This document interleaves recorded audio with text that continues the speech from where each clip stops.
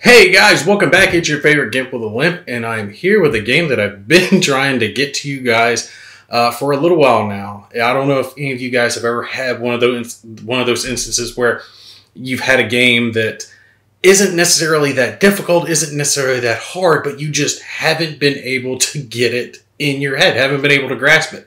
And for me, this is it. This is, of course, as you can tell here, Tank Duel, Enemy in the Crosshairs by GMT Games. It's designed by Mike, I'm going to butcher that, Berticelli, and it is graphics by Terry Leeds. Like I said, I've had this one on the table for a little while trying to get my head around it because I was so excited to get it in because it sounds like something that would be really up my alley. Tank battles, but this is very, very abstracted tank battles. You do not have any map in this. It is all pretty much in your mind because you were dealing with nothing but the tablets here that you have for each one of your different tanks that can be involved. Now I've got a little demo game here set up that we're going to go over here in just a little bit. We're going to play through some cards and let you guys see how this game plays and how it all works out. And I am going to go with the Robota, which is the solo component, which I have not been able to find pretty much anybody using that. So we're going to see how well this goes. But before we do, let's show off some of the other tanks, of course, that are in the game. We have the Panzer V, I believe this is. What is this? I don't think they had Panzer Vs, did they? I don't know. I already know 2s and 3s and 4s, but I thought I went to other stuff. But it says 5, so yeah. Oh, well, Panther. Yeah, that's what I was thinking. Dirt. All right, I'm showing my dumb self. Panzer III here on the back. And then we have another Panzer III. And another Panther. So there's more than one of some of these. And this, I gotta say, good components. You can tell that they really went out and above for this. But GMT is pretty well known for that. So, I mean, it's not all that surprising when it comes to them doing good components. Ferdinand, awesome. Gotta love seeing the Ferdinand in here. What is on the back of the Ferdinand? We have another Panther. Oh, come on. That would be so awesome to have multiple Panthers against maybe some KV-1s or something like that. Another Ferdinand, which means we'd have another Panther on the other side. Tigers, of course, to be expected. And then the Panzer IV on the back of that. And we have a Stug. So yes, there are tank destroyers in this game. Another Panzer IV on the back of the Stug. Another Stug, so it should be another Panzer IV. We got some of the Soviets that we're running into now. IS-2, ooh, some of the big boys. And then T-34-85. That was always one of my favorites, T-34s. Another IS-2, should be another... Yeah, T-34-85 on the back of that one. SU-100, so their own tank destroyer. And then we have another T-34-85. SU-100, so it should be another T-34. Yep, another T-34 on the back of that. T-34, the 76 version here, which is actually what we're going to have fighting here. Another T-34 on the back. So a lot of T-34s in this. T-34, T-34, and the other side's T-34. And KV-85. So one other, we do have KV-85. So just a huge selection of different World War II tanks involved in this. Obviously, as you can see, like I said earlier, very, very good components. You can see that it's very thick cardboard that these things are made out of. So I am very happy they did this. And this game is just made for expansions because you can just release tank packs. You know, release Japanese tank packs, American tank packs, British tank packs, whoever you want to release tanks for. So I'm absolutely positive they are going to do that. I'm debating, like, would it be better for them to release Tank Duel, the second version, that has different tanks involved? Or would I like to see individual tank packs that could be purchased a lot cheaper, maybe a handful of tanks in it, instead of having to buy a whole new game system? I could see it going either way, but if they were to go with another game release instead of just extra tanks for this game, then I would like to see some more mechanics added to the game. Something besides just new tanks, just American tanks added to it, or more German tanks that haven't already been included. Something besides just the tanks themselves would have to be included for it to be kind of worthwhile. Maybe some type of abstracted air attacks that could come involved, or artillery, or, you know, just something to change it up a little bit if they went that route instead of just individual tanks that you could purchase later on. Now, you guys heard me at the beginning of this talking about how this game has been on my table for a little while as I've been trying to get my head around it, as I've been trying to get my teeth into it to understand this game. And that's because it reminds me very much of another GMT game, and that, of course, is Fields of Fire, because Fields of Fire is like this in the fact that it's very abstract in the way that the game is handled and played. Plus, this one, Tank Duel, is ran off a deck of cards. There's no dice in this game, just like there's no dice in the Fields of Fire. Plus, the fact that, well, actually, let me just grab one of the cards and show you guys. You can see on the card, there's just so much information on this card. This isn't just a move card. This has orders. I can never remember what the I stands for. Orders of instruction or whatever it is. It's move, it's battle number, any possibilities that could occur down here between smoke and explosions and fire, and all this other crap. Cover, minuses to hit, whether or not you're spotted. This has to do with infantry being involved. Down here we've got a target number that's used for multitudes of different things. Then penetration modifiers, and this, depending on its color, determines whether or not it's heavy or light damage. It's mind-numbing, the amount of stuff that is on a single card that you need to understand what you're looking at. And it's ingenuitive, it's creative, but it really does kind of just stick to you, and you have to choke it down to understand what the hell's all going on. Now, this game was rated as a 4 on complexity, and it could just be me having a problem with it. I mean, my memory's not the best. You guys know this, so I do try to give games a little bit of slack when it comes to having to remember things, because I know I personally am not good at that due to the whole hit injury thing. But there is a lot of, if not this, then that. And if this, then that. And this leads to that when it comes to this game. And that especially comes into play when we start talking about Solitaire and the way that the Solitaire game plays. Because Solitaire doesn't play anything like two-fisting it would. All right, so I really would recommend taking and playing this game if you're first learning it without the Solitaire, and just two-hand it, control both sides. Doesn't matter how many tanks you're using, but definitely control both sides, and try it out that way just to kind of get your head around the game before you start trying to incorporate the Solitaire mechanic, because you need to have a good grasp of the basics before you start throwing in the advanced stuff. Leave out the infantry. Infantry in this are optional rules. We're not even going to cover it in this video. Leave that out while you're learning the game. Absolutely.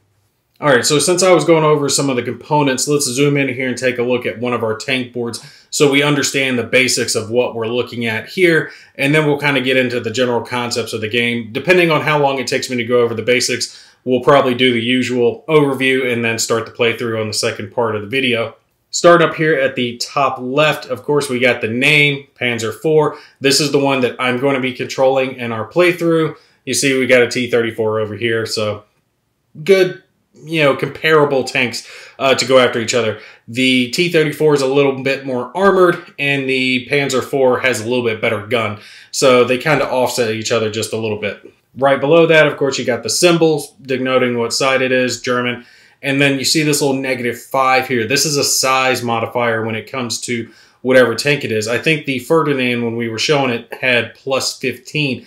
Basically what it means is the smaller the tank, the harder it is to hit. So this tank actually deducts points against an opponent firing at it because it's a little bit smaller. And that's because, I mean, compared to the other tanks, yes, this is a big tank, a Panzer IV, T-34, they're relatively large, but compared to the other tanks in this game, they're nowhere near as big. Now, this track here on the left, this covers a whole lot of different things. You will keep track of your points over here. You will keep track of your move level, your fire level, and basically the way to think about that is whatever your move and fire levels are how well your tank does that. Generally speaking, in this game, the higher the number, the better, because you're trying to get equal to or under to succeed. Generally speaking, there are things that are reversed in the game. So your move level being a 6 here, If you were playing a move card, it would have to be a move 6 or under. So a move 5, 4, 3, 2, 1 to play it to operate this tank for a move action. If it was a move 7, 8, or 9 card, the Panzer IV wouldn't be able to use it because it's not as good at movement. We see over here on our T-34, its move and fire are both 7. So like I was saying, a little bit more mobile over here. Doesn't fire quite as well as our Panzer IV does. Same thing when it comes to the fire level, just like I was saying with the move. You have to take and equal it or be under it to succeed at the action to play the card. See, like I was saying, move 4, both of these tanks could play a move 4 card since obviously their skill at is equal to or under. Now, you'll have things like your tracks get damaged or your driver gets killed. Things like that will happen, and that will reduce your move level down, and obviously you'll get to play less cards when it comes to that action. So it's, like I said, abstracted, but it's intuitive and it works, and it's easy to understand once you start actually playing the game. Down over here, we've got our initiative box, and it also tells us our victory points, and this is the victory points that the opponent will get. And in this game, your victory points actually come from your crew for the most part. Yes, you'll get points for killing the vehicle, but we see here a vehicle, the Panzer IV, is only worth 4 points, but if you kill the commander, that's 5 points. And then if you wipe out everyone in the crew and the vehicle, you get a whole bunch of points. So when you play the game, as you take out each other's crew and vehicles, you'll keep tally of that with your little victory point markers, and they've got 1s and 10, my Southern's coming through, and 10s that you can keep track of here on your little chart. This little box here, or actually let me finish with the initiative. Each side will determine initiative. It's handled differently when it comes to the Robota, but in a heads-up game, each player will select a card and determined based on the battle number, which for this card is a 58. They go 0, I think it's 1 to 100 or 0 to 100.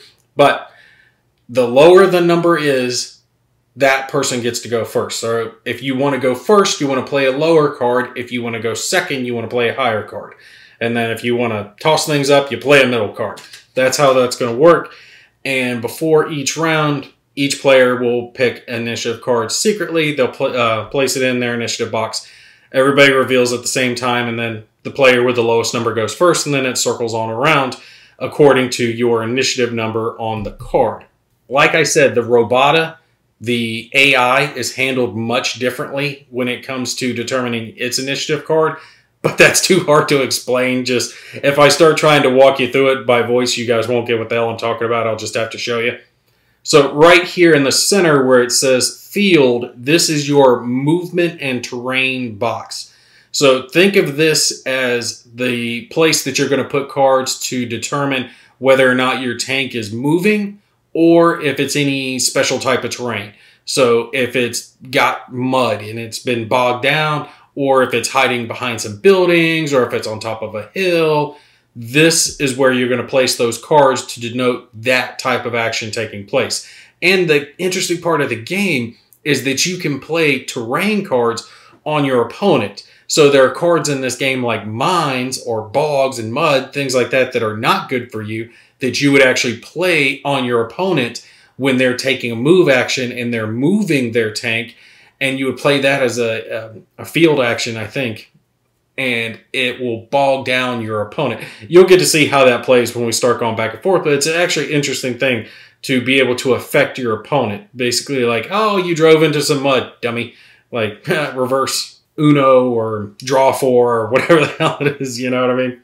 Up here at the top, there are some special ammos that you can get, like APCR, that type of stuff can be involved in the game. We're not going to use it in our little playthrough here just to keep things simplistic and dumbed down, but yes, you can have special ammo that you fire off. Hold down, you would put a little counter there to signify that your tank is hull down, so you can only be hit in your turret if you're hull down. The opponent does have ways to play cards, though, to kind of get around that and stuff. Here at the top, this is the range track, and this is really a large part of where it becomes abstracted. So if you look, both players have a range track. They go up to 1,000. And when you look at your range over here where it's showing your weapon, like your 75 mil here on the Panzer IV, it goes up to 2,000 meters because that's the farthest each tank can be from each other in this game. So the way to think about this is that 0 is the center of the battlefield and 1,000 is on your side, all right, as far close to your side as possible. Your little range marker here, as you play move actions and move your tank, you're effectively moving closer to the center of the battlefield and closer to your opponent. And I know what you're thinking. Okay, well, what happens if you get to the center of the battlefield and you want to go to your opponent's side and bum rush them? Well, to signify that, you flip over your range counter, and now if it's red, it means that you're on your opponent's side and you can continue moving on closer and closer to their side of the battle, if you will. So just as an example real quick, looking at both of our tanks here, they're both set at 800 meters. So since each one of them are on their side at 800 meters, that means these two tanks are 1,600 meters apart. They're each 800 from the center and 800 from, well, 800 from the center. You add those together, 1,600 meters. Really easy way to grasp it. It took me a sec when I first started off. I was like, wait, what? You know, what are you talking about? How does this work? And I get it now. All right. It's not a hard concept to grasp once you've played a couple of rounds of it to understand. It's all abstracted, right? Since there is no map, you can't tell lines of sight or anything like that. And I know you're thinking, okay, well, then can you flank? Can you drive around and shoot at your opponent's rear or their side armor, their weaker armor? Yes, you can. There are flank cards in the game that will allow you to take your flank token, put it in front of an enemy tank, and effectively it signifies that you've driven around in such a way that you're pointing at their weaker side. The neat thing is they can do it to you. So two tanks can actually flank each other. And that's to kind of signify a set of tanks, each with their turrets pointed at each other's side. Right here below the range box, you see this little target icon. And this is to signify that you've spotted the enemy. So you will have tokens. Each tank will be numbered. For our gameplay, this is tank 1 and this is tank 2, just for simplicity's sake. So if tank 1 here, excuse me, my kids have given me a chest cold and it's starting to kick in, so if I sound a little choked up, but I'm trying to get as many videos recorded before it kicks in fully. All right, so if tank 1 here spots tank 2 for a multitude of different reasons, it can be they fired, they moved, whatever it is, you took a spotting action, you will mark it down in your spotting box that you've seen that tank. That's going to work the same way if there's multiple tanks on each side, that you'll have those counters there signifying that. You can get bonuses, which is called acquiring, which enables you to hit them easier. But if you acquire a target, you can only have one target acquired. So you can't have more than one tank spotted if you've acquired one of the targets. So if you're getting bonuses against one, you're not able to see any of the others. It's basically like you've got tunnel vision and you're just focused in on that one guy. Like I said, certain actions in the game will automatically cause you to become spotted. Things like moving, firing, those are, you know, you're streaming across the battlefield. The enemy is going to see you automatically. There are some things you can do to mitigate that. Sometimes you can conceal yourself, which will cause all enemies to lose their spotted token when it comes to actually seeing your tank.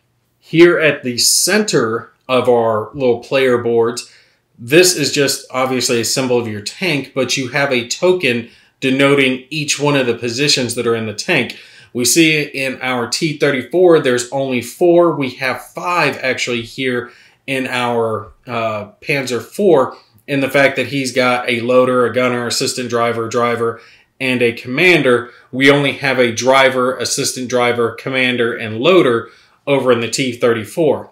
The thing of it is let's say our driver here gets killed. All right, you see how it says KIA and all the boxes. So if he gets taken out, your move level gets dropped down to nothing because you don't have anyone driving the tank. But as an action, you can move someone else over and they can take over that position and start performing that function, at which point you'll actually start being able to drive again. I think that's kind of neat how that works out. Like I said, your commanders are your most important positions. The commanders are either going to have a E, an S, or an E, an S, or a G on them. So it's elite, seasoned, or green, basically low, medium, and high. You get some penalties. If you're green, seasoned is basically neutral, and then elite is better. Over here to the right, this is your firing chart for all the different ranges. So it'll list down all the way from 0 being right on top of the tank, all the way down to 2,000, farthest away you possibly can be, your to-hit chance, your penetration at that value, because it is possible to hit but not penetrate your opponent, any bonus you get for firing APCR. Real neat system, like I said, the higher the number, the better. So you see up here at 0, our to-hit chance or to-hit number is 98. All has to do with drawing our cards here. You're looking at the battle number. After you do all your modifiers for range, penalties, anything else that affects it, if you are equal to or under the number, then you've hit the opponent. And that's when you're going to compare your penetration at that range to their armor, which is below down here. And depending on the amount of cards that you play, you either get to pick what part of the enemy tank you're firing at, or it's randomly decided, just depending if you play 1 or 2 fire cards. Again, neat way that they do it. It's all abstracted. You can hit the track, hull, or turret, and then it shows you your armor value. Tracks only have an armor value of 1, so they're very likely to get penetrated. Our Panzer IV here has a 7 on the hull, 6 on the turret as the front, but on the side we've got a 3 and a 4.